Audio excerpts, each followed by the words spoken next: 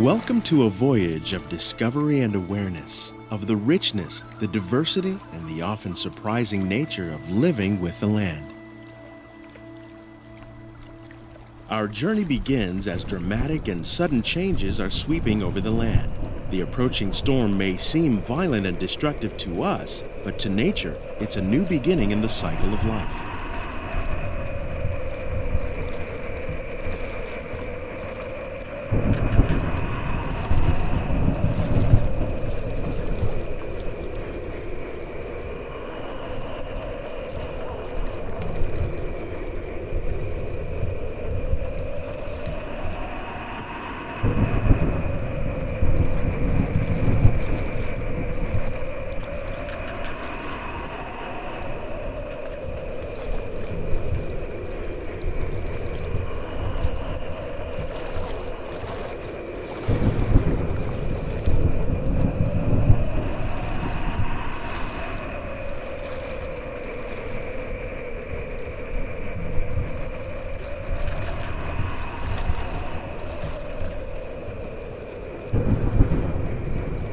Beneath the surface of the land, roots trap water from the flowing mud, extracting precious nutrients and minerals. These elements, when combined with sunlight, create the diverse living systems of our planet.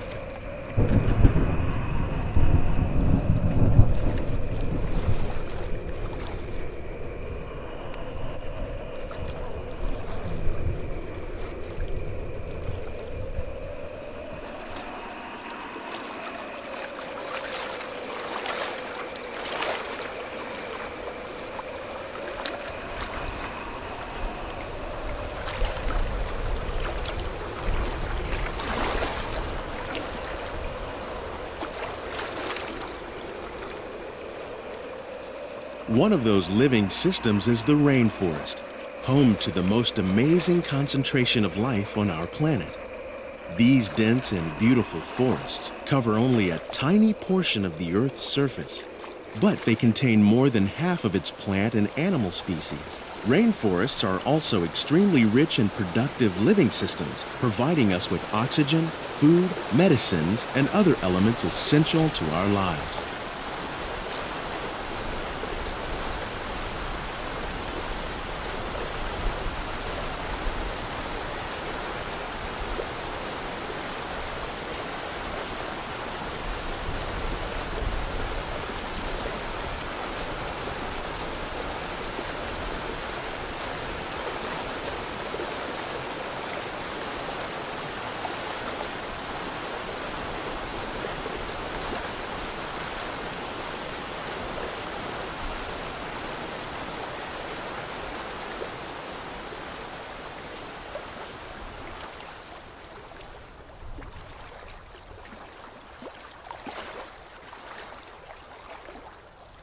In the desert, nature has created a very different, but no less beautiful living system. And while this arid landscape may seem lifeless, it is very much alive. The plants and animals that have learned to survive in these harsh conditions make use of what little water they can find and avoid the scorching rays of the relentless sun.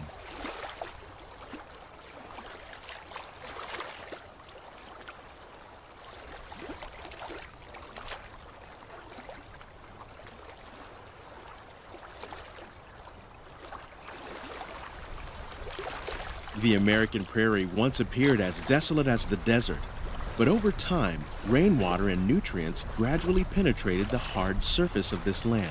Even the hooves of the mighty buffalo helped create the rich soil that would one day become home to the American farm.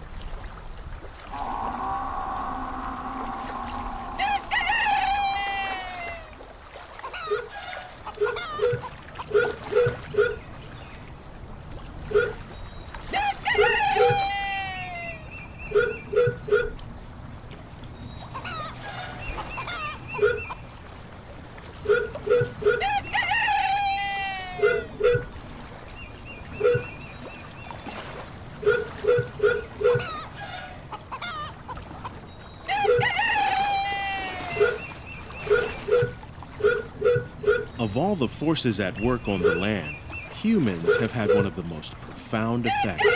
The need to produce food for a growing world led to the enormous use and sometimes overuse of the land. In our search for more efficient ways to grow food, we often fail to realize the impact of our methods.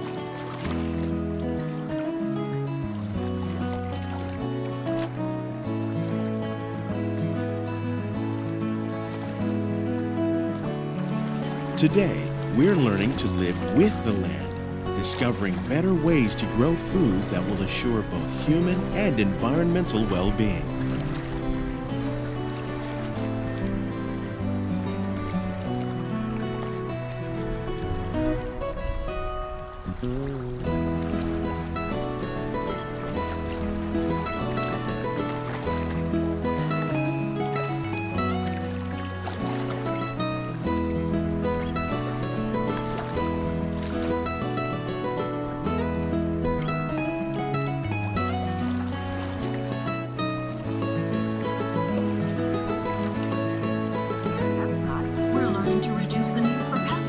By using natural predators like ladybugs and wasps to control pests. In Japan, we're learning that by adding composted leaves and other plant material to our soil, we can reduce the need for fertilizers. In farmlands across America, we're learning that by plowing under vegetation containing natural fertilizers, we can enrich the soil without the use of chemicals. In Saudi Arabia and Mexico, we're learning to produce food on desert seacoasts by developing and planting crops that thrive on salt. How will we meet tomorrow's growing needs for food production, yet still respect the needs of the land? Some of the answers are being discovered just ahead. To help us maintain these carefully controlled ecosystems, and for your safety, please remain seated in your boat at all times.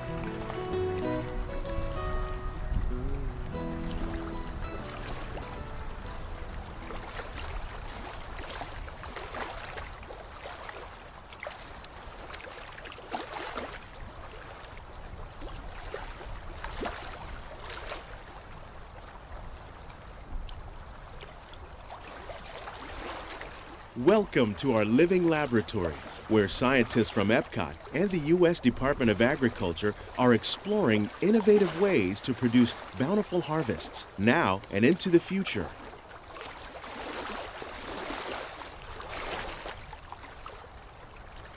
The tropics are home to the greatest diversity of plants on the planet. Many of these, like papaya, bananas, cacao, coffee, and rice, are well known around the world. These are just a few of the edible plants that have been an important source of nutrition for people living in the tropics.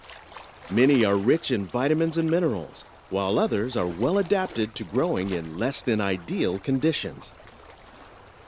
Some, like the water lily, thrive in wet, swampy areas and waterways. All parts of this plant, even the flower petals, are edible. The starchy root of the plant has long been used to make flour for baking.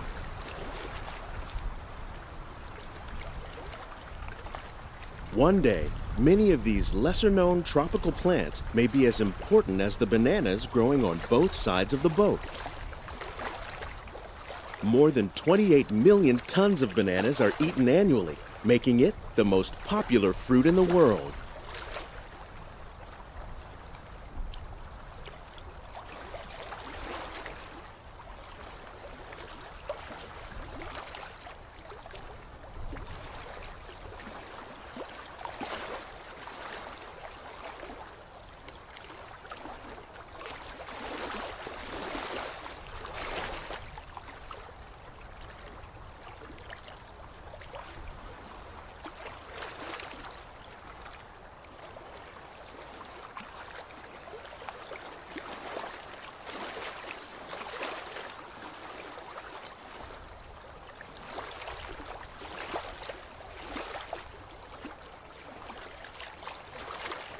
When we mention farming, you probably don't think of fish. But fish farming, or aquaculture, accounts for nearly half of all the seafood consumed globally. tilapia, bass, and catfish like the ones you see here are 3 of the more popular crops raised by fish farmers. The sustainable system we're using here recycles the water in the tanks. As a result, we're able to save millions of gallons each year.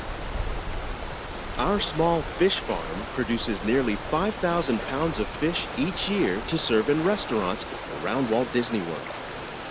Innovations like this one can play an important role in our efforts to produce bountiful harvests and still protect natural resources.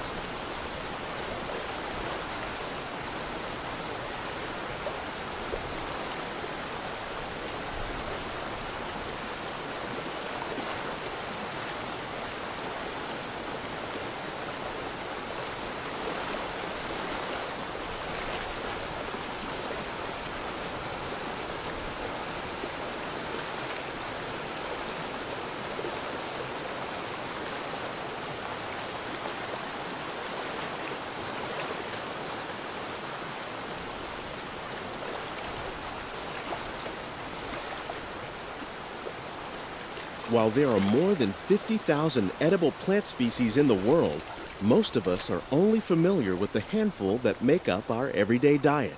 The common grains growing here, wheat, maize, sorghum, and millet, plus rice, account for nearly 2/3 of our global food consumption. Learning how to increase yields of these staples is an important goal of research around the world.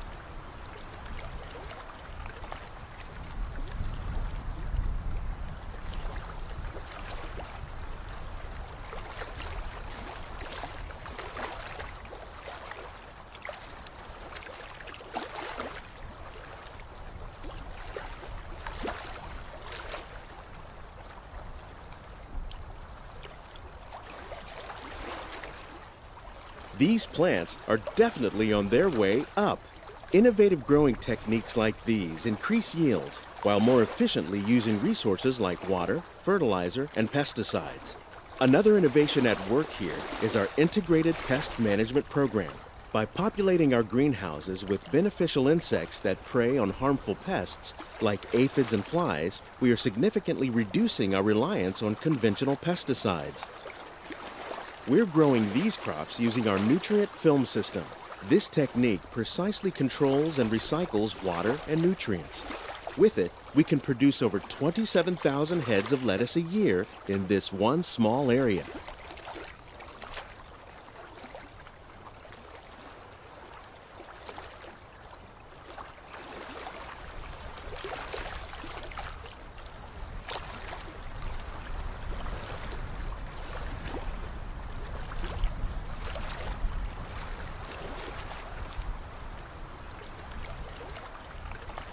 Some of our best ideas have been inspired by nature, like these fruit and vegetable trees. By growing these ground plants vertically, we can increase yields and better control diseases. These crops taste as good as they look. In fact, we serve more than 15 tons of produce from our greenhouses in restaurants here at the land every year.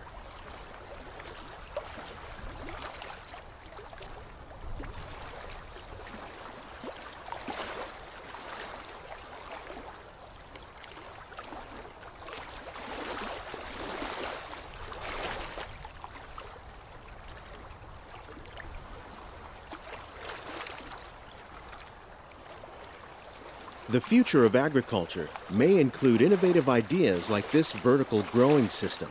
Plants grown in this way use a fraction of the space required by traditional growing methods. That saves water and increases production. The aquaponics system on your left combines hydroponics with aquaculture. The fish provide a natural source of fertilizer for the plants, and the plants help keep the water clean for the fish. It's another great way to produce more while using less. In our lab, EPCOT scientists are working with the U.S. Department of Agriculture on a number of innovative projects. The goal of these efforts is to produce higher yielding and better quality plants.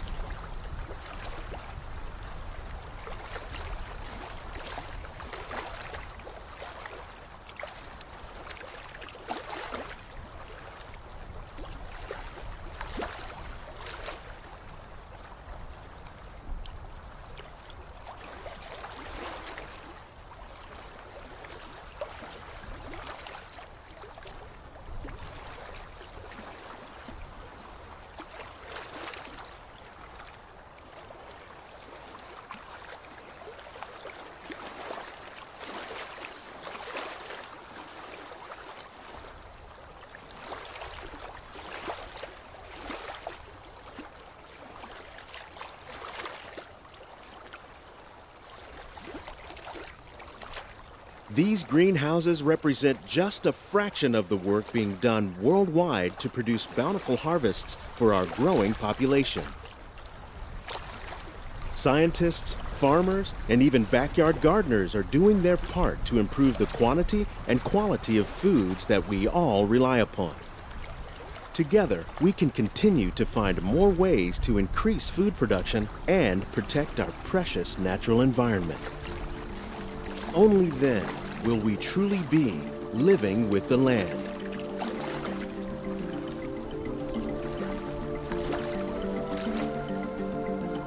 On behalf of Walt Disney World, we hope you've enjoyed this unique journey through our living laboratories. If you'd like a closer look, then check out the Behind the Seeds walking tour. It's a chance for the whole family to get up close and personal with the plants and growing techniques in our laboratories.